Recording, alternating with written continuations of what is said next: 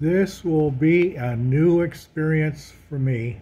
For all the times I've been to Las Vegas, many times, I've never ridden the bus.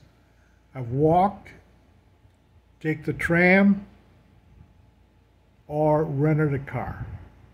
I just bought a 3-day pass for the Deuce bus. I don't know how it works, and I can't find out how it works because if I try to activate it now, it starts today. I don't want it to start today. So when I get there, I'm going to activate it and see what happens. If this thing works, I'm looking forward to it. It stops at all my favorite casinos, and maybe I can even get to Fremont Street if I have the time. But very interesting. I'm going to try the bus for the first time, the Deuce in Las Vegas.